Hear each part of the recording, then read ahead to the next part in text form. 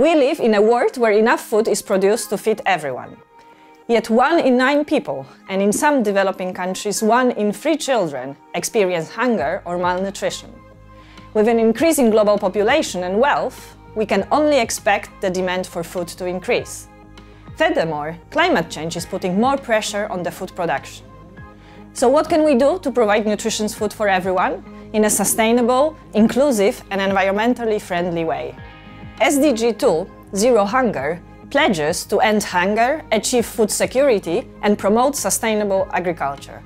Reaching this goal requires the involvement of many parties in the food and agricultural system, such as governments, research, business, individual consumers, and financial markets and institutions. As a financial economist, I will explain to you how finance can contribute to solving this problem. Thinking like a financial economist, there seems to be a puzzle. We have enough food, but still people are hungry. Perhaps something goes wrong on the kind of markets on which foods are traded. These are agricultural commodity markets.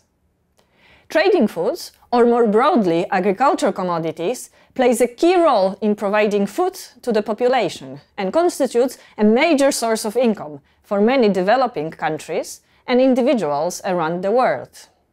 Agriculture is the single largest employer in the world.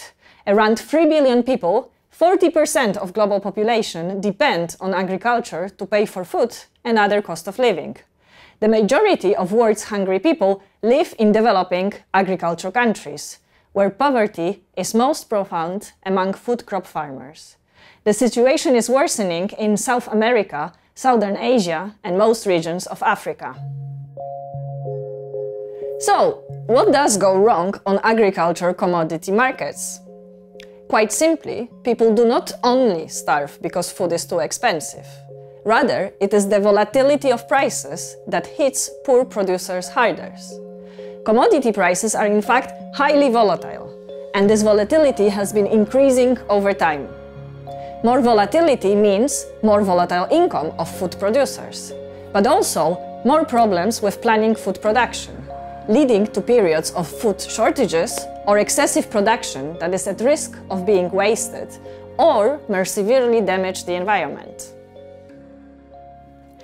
Let me give you some examples. Between 2000 and 2004, coffee prices fell from $1.20 per pound to around 45 cents per pound. This price slump affected around 25 million households that depended on coffee production worldwide. They suffered from severe income drop. Dropping agricultural prices led to the crisis in Brazil and Argentina in the late 90s. Paraguay, the world's 4th largest soybean exporter, saw the value of its soybean exports rise and then fall by over $400 million when soybean prices fluctuated between 2003 and 2006.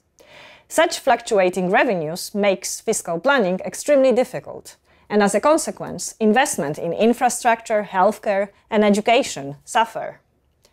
Rising commodity prices can also have disastrous consequences, as farmers and agricultural countries can be tempted to engage in straightforward exploitations and focus on the current extensive consumption, with no regard for long-term planning or environmental concerns, which are critical to growing food. For example, a rise in cocoa prices and global demand for chocolate became major drivers for the chocolate industry's irresponsible land exhaustion in Ivory Coast and Ghana. That led to a loss of extensive areas of rainforest and endangerment of local chimpanzee and elephant habitats. Now you will appreciate that volatility is something that financial economists talk about. The next question is, what can we do about those price swings? Well, financial markets can provide the economic tools that are needed to stabilize commodity producers' income. For example, commodity futures or options exchanges allow commodity producers to use financial products to transfer their price risk to outside investors who are willing to take on that risk, thus making their income from food sales more stable and predictable. But the challenge is to provide access to well-functioning commodity exchanges for farmers in poor agricultural countries. Currently, the biggest commodity exchanges are located in the developed countries, like the US, UK, and Japan. Recognizing the challenge to access international exchanges, national and local exchanges have begun to develop. At this point, relatively successful local commodity exchanges exist in Brazil and Asia, and they are growing really fast. Financial markets and institutions can play a vital role in further facilitating access to international and national commodity exchanges. Next to financial markets, financial institutions can also make a difference by, for example, providing farmers with access to finance, insurance, and other risk management tools to help them smooth their income.